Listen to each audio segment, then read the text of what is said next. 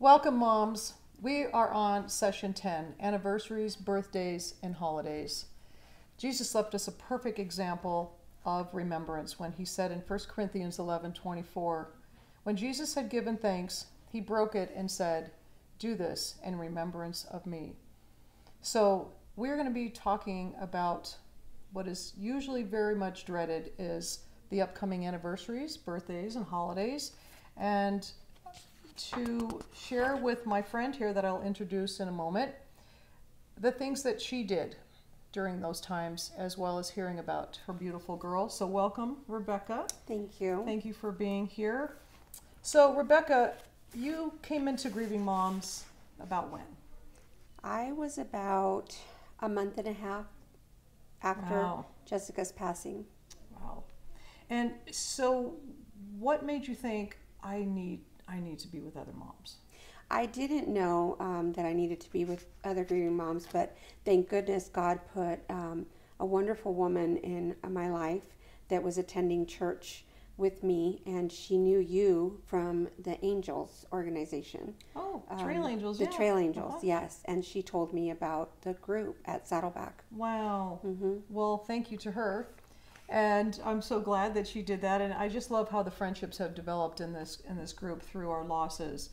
And so, Rebecca, you just loved it so much. You felt the healing begin that when Carrie said, I feel I'm really being called to another ministry.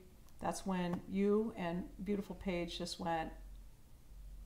How did that happen? So she mentioned that we might be taking a break because she needed a vacation. And Paige is the one that stepped up and said, no, we can't stop, because what if a new mom comes in and they need, the group like we did. And so she said, but I can't do it alone. And God called me and I raised my hand and I said, I'll do it with you. And that's how it began. and of all those ladies, Paige. Sweet, innocent, quiet Paige. And that just really spoke to me, because I was like, wow, she wanted it more than she was afraid of it. Mm-hmm. And God really put us together, because we worked really so know well each together. other We either. really didn't, just from attending the group. Yeah. But we are yin and yang. We work so well together, So Rebecca, tell me a little bit about sweet Jessica. So Jessica Summer McIntyre, my sweet 20-year-old, she passed on November 17th of 2017. She was a victim of suicide, and she was a sweet, sweet girl. She was my baby. I have triplets. I also have a son, Oscar, and her sisters. Jessica has two sisters, Samantha and Danielle, and she is an identical twin. And she struggled with mental illness for many years, participated in her therapy, wanted to get better, tried really hard, but she unfortunately lost the battle. I'm so sorry, Rebecca. Thank you. And here at Grieving Moms, we say a lot that when we talk about our grief, it helps to take away its power it has on us. Usually it's not something we want to talk about. It really does get us worked up, right?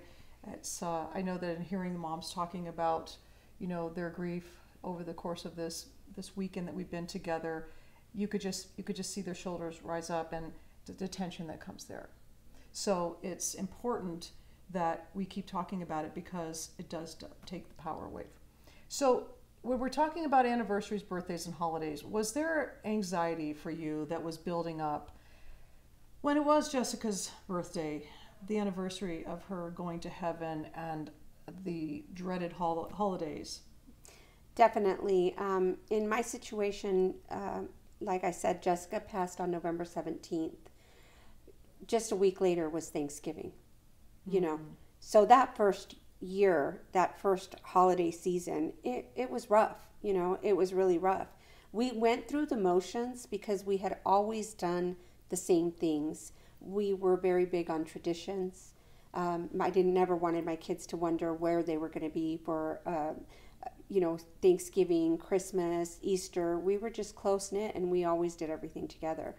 That year, it was just a blur because it was so close. It was just so, so close. And there was no, I don't even know how to describe it, but you know, you're just in such a daze.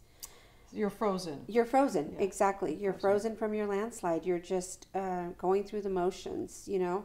The following year, I really can't say that it got better at that point. It just, because of when she passed, the holiday seasons have been difficult, but we have found ways to find the joy.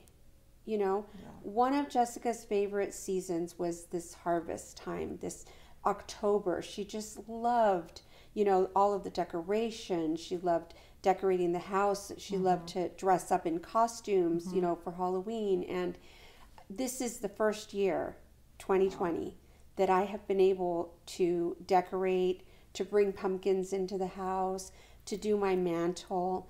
And I did it for her. And it really caused me to experience the joy of the season. It really shifted for you instead of just the absence of, you know, her not being there during the holidays, which is really the first year.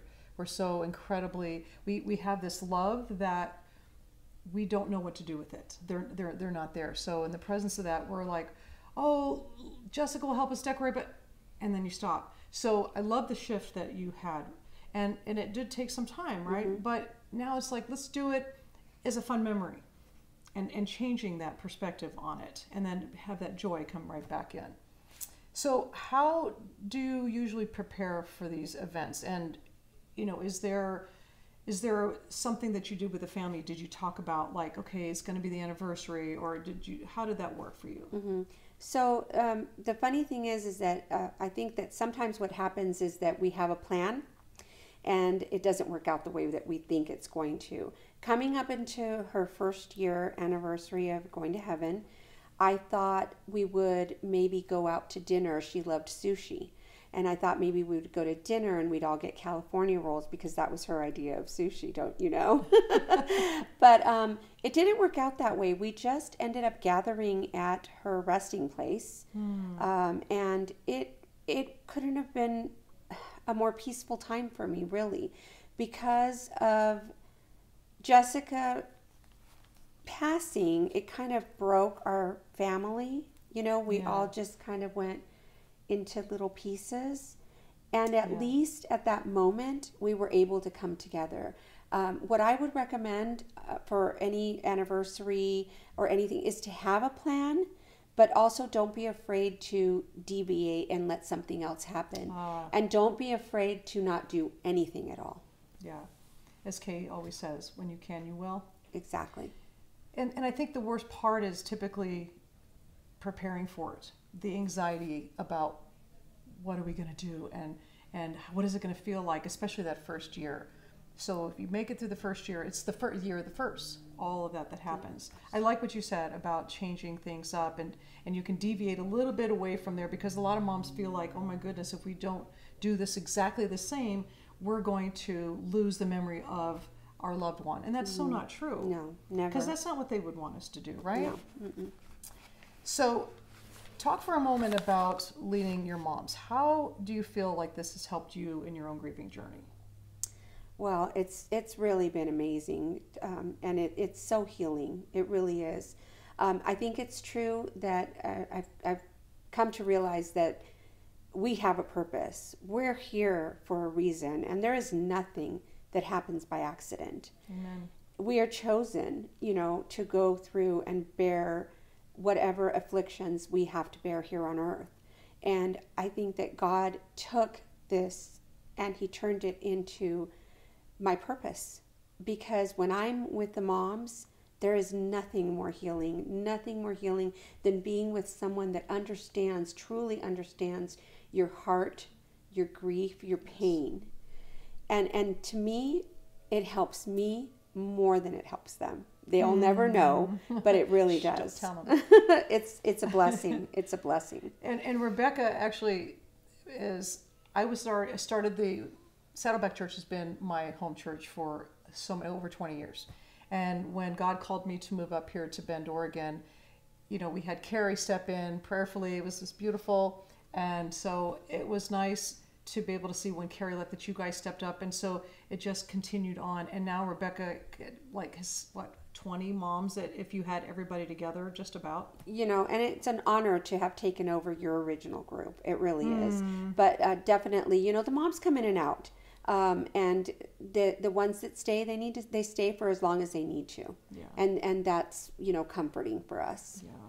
Well, and because we're grieving. You know, we don't know how that's ever going to turn out. We have nights, but I love that there's an accountability there with the groups, because when you don't show up or you're feeling like nope, and Satan wants you to stay home, your group is going to be texting you or call you and say, come on, Rebeca, you've got to show up. We're really missing you. And then usually that's the best antidote for them. Definitely. So, and I do want to say thank you for taking that and keeping it going, because it's certainly not my group. It's our group. It's it's our ministry.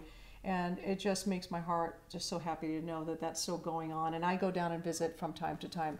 And so you had shared with me that you have your favorite scripture, that is Romans 15:13. And Romans 15:13 says, may the God of hope fill you with all joy and peace as you trust in him, so that you may overflow with hope by the power of the Holy Spirit. Rebeca, how would you say that scripture helped you? Well, first of all, Jessica put that scripture on my heart because it was one of her favorites. And it talks about hope, you know. And if you don't have hope, I have a hope, because Jesus is my Father, you know. Jesus is everything. And so he's promised me that I'm going to be with Jessica again, that I will be reunited with her, and I hang on to that hope. That's so beautiful. Well, again, thank you so much for what you're doing. You and Paige, that couldn't be here, and I know that she would be probably sitting right next to you, and but may God continue to bless the ministry and you and your family, and yeah, you have been a big blessing to the moms that are out there that are going to be experiencing the first. And again, thanks, Rebeca. Thank you, Jackie. We love you. Mwah.